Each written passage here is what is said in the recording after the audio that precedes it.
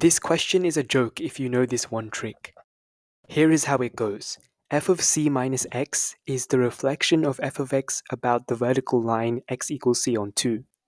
To explain why, I'm first going to show that reflecting any point on f of x gives a point on f of c minus x. So first of all, what does it even mean to do a reflection like this? Well, for example, if you had this point, which is h units to the right of c on 2, reflecting it about x equals c on 2 would give this green point. To be more precise, it has to be h units but to the left of c on 2. So you could say the x-coordinate of the new point is c on 2 minus h. Also notice that the height has not changed at all. Let this blue graph be f of x, and consider the x value c on 2 plus h. So the value of the function there is just f of c on 2 plus h.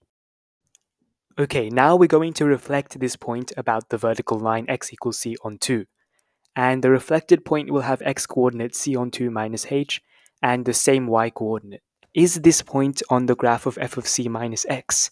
Well, how do we check that? We just plug in the x value of this reflected point into f of c minus x. And then the corresponding y value is f of c on 2 plus h, which perfectly matches with the reflected point.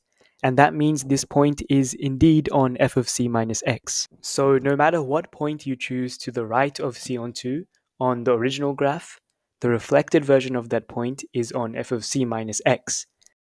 And of course you can do the same thing but starting with a point on the left of c on 2. Okay, so the function value here is f of c on 2 minus h, and when you reflect this point, you get something like this. And now you can check this point is on f of c minus x by plugging in the x-coordinate once again, and you see that the y-coordinate perfectly matches. So this green point is on f of c minus x. So no matter what point on f of x you choose, the reflected version of that point is also on f of c minus x. Okay, so now let's do this with every single point on f of x. We can reflect all of these points about x equals c on 2, giving these green points as a result.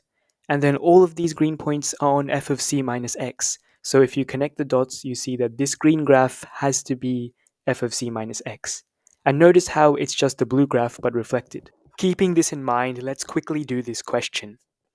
You no longer have to test a billion points. All you do is reflect the graph about x equals 1. And that would give you this. And there we go, we're done. If you enjoyed this video, please consider subscribing. It doesn't hurt you at all, but it does help me.